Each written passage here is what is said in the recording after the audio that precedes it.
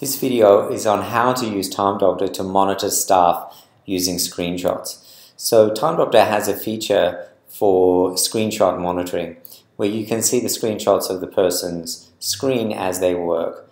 This is a view on the dashboard where you can see the person's screenshot and you can see exactly what they were working on during the day. So in the screenshot actual page over here, you can see a variety of screenshots. In this case, you can see the person was working on, has actually opened Facebook during the time that they're supposed to be working.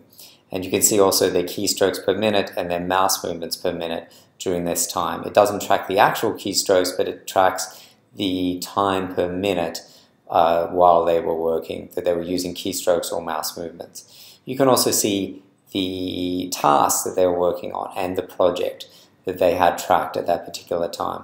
So there are various other reports, such as a report of tasks and projects that were worked on, how much time was spent on those tasks and projects. And there's also a feature for website and application use and seeing what websites and applications the person was going to while they were working.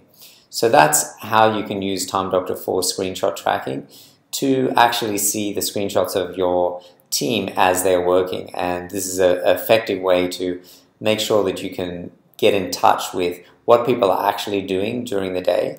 It's useful for, obviously there's a monitoring feature there where you can see if staff are actually working, and people self-monitor because they don't go to unproductive websites because they know that they are getting monitored to some degree.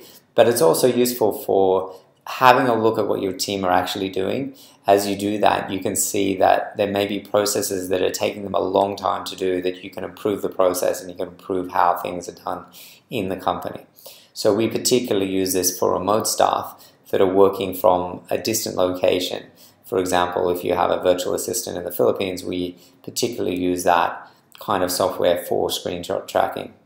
So that's how it works, and let me know if you have any feedback on the feature and any questions about Time Doctor.